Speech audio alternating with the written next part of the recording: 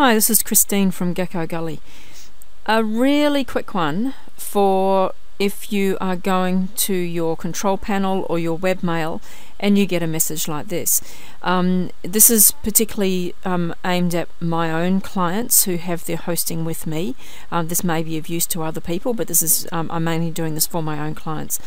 If you are going to your cPanel or your webmail using the link that I've sent you, I'm using Firefox browser at the moment, and the first time that I go to a new control panel for new hosting, I get this message.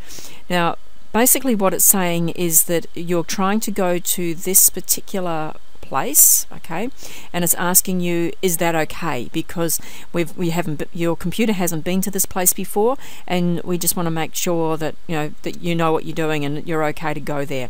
So what you need to do is you need to click on I understand the risks. Now, if you're using another browser, like if you're using Explorer or Chrome or Safari or another browser, the screen might be different. Okay, this is particularly for the people who are using Firefox. But basically what you need to do is you want to say, yes, I know what I'm doing, I want to keep going. Okay, so let's click on I understand the risks.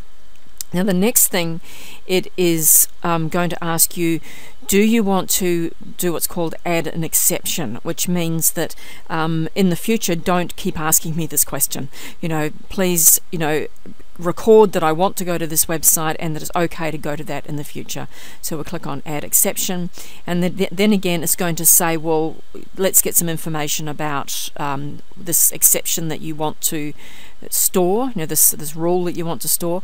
Make sure this down here is ticked, permanently store this exception, and just say confirm. And that's pretty much all there is to it. That should take us to the place where we want to go, which is here. So that's just a really quick run through of what you need to do if you come up with something like that.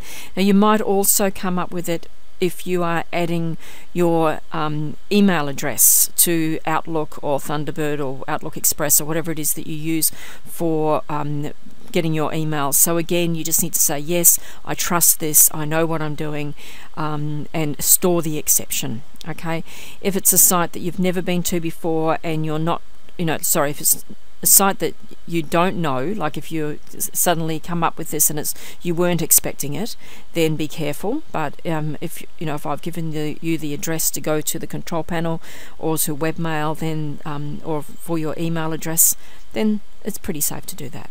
Okay.